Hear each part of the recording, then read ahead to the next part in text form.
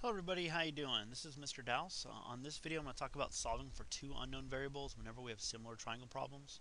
Now this says part 3. I've got many videos on similar triangles. Go to my website dowsehouse.com, look under geometry lessons, and you can find these titles. But anyways, I'm going to move on and start solving this kind of problem.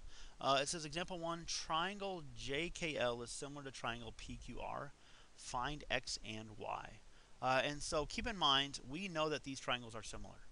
And so we know these triangles automatically have these two characteristics. We know that corresponding angles are congruent. We know that corresponding sides are proportional.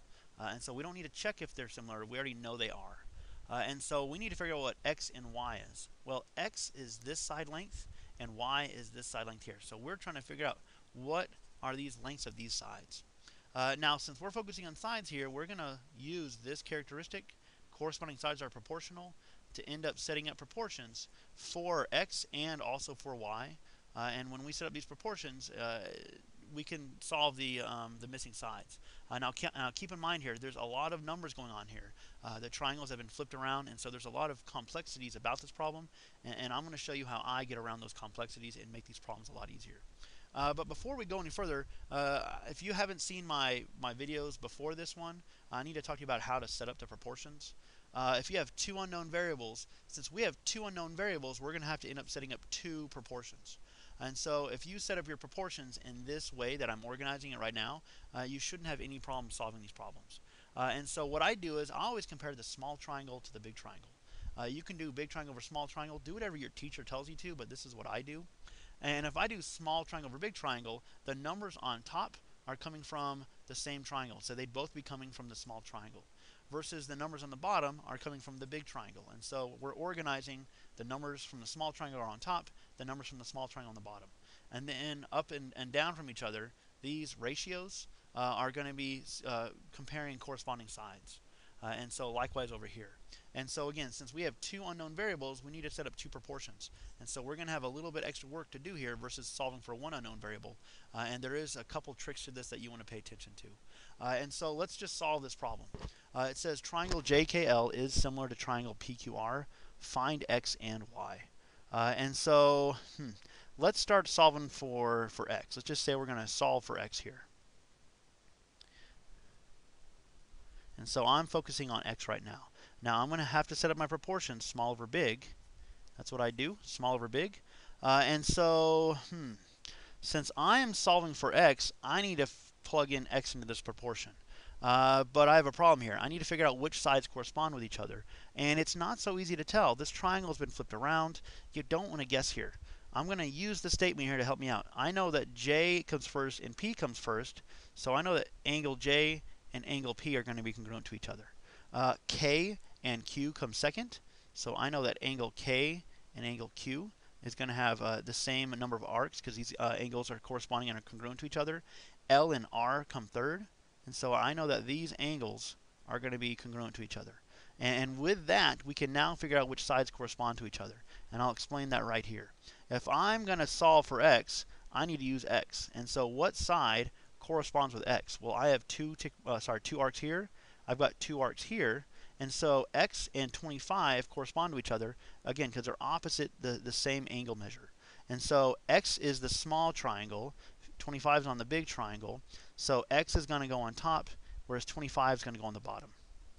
And so I'm getting closer and closer to being there. Now I need to compare another set of corresponding sides. And so I'm going to look around here. If I look at opposite J, that's one arc. I have two. If I look opposite P, I have Y, which, again, they're opposite the same angle measure. And so if I want to plug these in, we're going to see what happens here. 2 is small. Y is big. I have a problem here. In a proportion, you can have only one unknown. Since I've got two unknowns here, I can't set it up this way. And so I need to look at the other sides that I have here. And so the last group of sides here, opposite the 3 arcs, is the 6. Opposite the 3 arcs here is the 15. 6 is small. 15 is big. Now I have only one unknown, and so now I can solve this problem. So I'm just going to cross multiply here. X times 15 is 15x. 25 times 6. And then let's keep going here.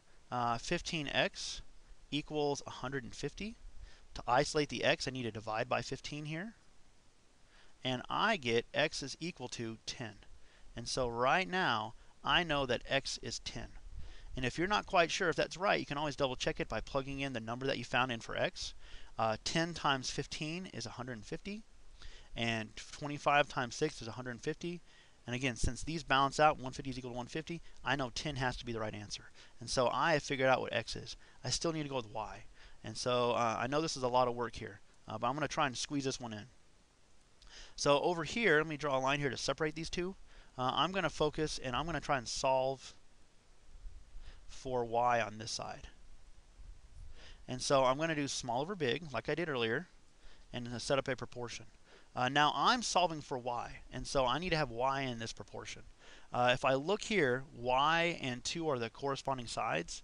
Y is on the big triangle, so y is on the bottom in this case, and 2 is going to be on the top. Now, you don't want to use the variable that you just solved for. What if somehow we got x is not 10, and you got it wrong? If let's say we got the wrong answer here, and I plug in 10 for x, that'd be a problem here. So again, 10 over 25, I could do 10 over 25 here. This is small over big, but again, I'm very certain it's right. But what if you're not quite certain it's right? You don't want to plug in numbers that you just solved for. I'm going to end up using the same ratio that I had from before. I know that 6 and 15, they came with a problem, the 6 and 15, so I'm going to plug in those numbers again. And so on these problems, these corresponding sides here, I end up using the same ratio. This is 6 over 15 here, so I'm going to put 6 over 15 here. And then so I would plug in x on this side, and the other corresponding side, I would plug in y here, and the corresponding side to y. And that's what I've done here. So these match up. That should happen for you. Again, it just guarantees that things are going to go better here. And so now that I've got this set up here, I can cross multiply. 2 times 15 equals y times 6, which is 6y. 2 times 15 is 30, equals 6y. Divide both sides by 6 to isolate the y, and I have y is equal to 5. And so if I plug 5 in here for the y, 2 times 15 is 30, 5 times 6 is 30, and since these equal each other, I know this has to be correct. So I know right now that y is 5. Anyways, I hope this helps you understand how to solve similar triangle problems when you have two unknowns, and I hope you have a good day. Bye-bye.